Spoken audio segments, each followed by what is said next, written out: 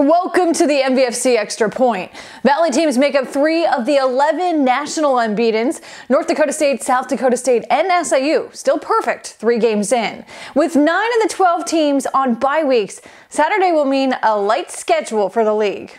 It's the year of the quarterback in the Valley, and nobody has been more accurate so far than North Dakota State signal caller Cam Miller.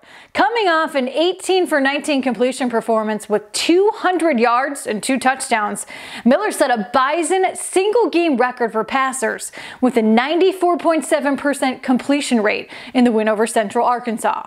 He currently leads the FCS in completion percentage, but 4 other league quarterbacks sit in the top 12, all with completion percentages above 68%.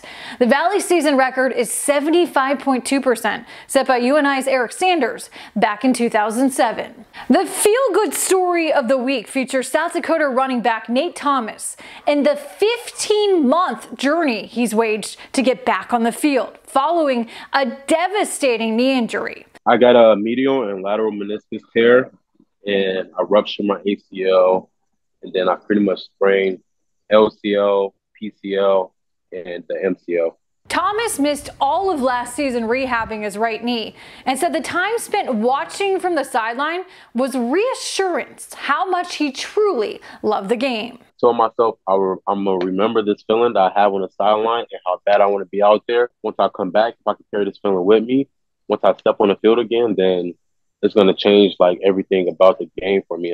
Thomas says his endurance has improved and last week teamed up with Travis Tice in the backfield for 305 yards rushing in a Coyotes win, setting a new career high in the process with 164 yards rushing and 2 touchdowns. I just know I'm playing for something bigger than myself out there. And so, like, really it's more of showing people, like, hey, just whatever you're going through, man, just put your head down and work hard. Speaking of working hard, the Coyote defense has been doing work the last 2 games and hasn't allowed a score in 8 quarters. South Dakota currently is surrendering just 13.7 points per game to rank in the top 8 of the FCS.